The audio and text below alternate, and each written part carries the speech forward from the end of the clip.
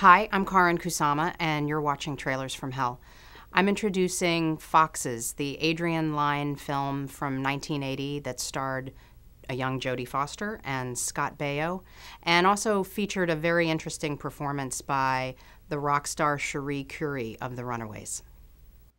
Meet Jeannie, Annie, Madge, and Deirdre. I saw FOXES in the theater when it was first released, so I was about 12 years old, and at the time this movie felt really shocking, really rebellious to me, and I think a lot of that had to do with Jodie Foster and her strange mix of empathy for the young point of view, but an incredible sort of maturity and burgeoning adulthood that was in most of her performances of this era. The film is about a group of girlfriends in the San Fernando Valley struggling to sort of understand their way in the world.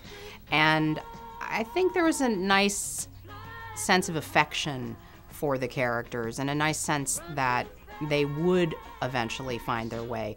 What was interesting about the movie is that actually Cherie Currie's character, who was the lead singer of The Runaways, she in fact plays a character that you keep thinking is going to make a turnaround, but in fact, spoiler alert, she doesn't really. And that at the time I think was pretty shocking for me to be a young teenager myself and to see that her excessiveness and her sort of out of control sensibility actually did have consequence. I think now it's harder to see those movies where the consequence isn't sugar-coated. And so as deeply aestheticized as this movie was, this was Adrian Lyne's first feature, and he became, I think, very well known for a very glossy finish to his movies, most famously with a film like Fatal Attraction.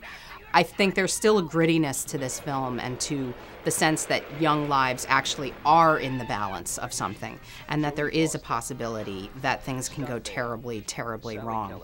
The film also has some very interesting performances from Sally Kellerman and also from a young Randy Quaid. It's a movie that really stuck with me when I was a young teenager myself. 20th century.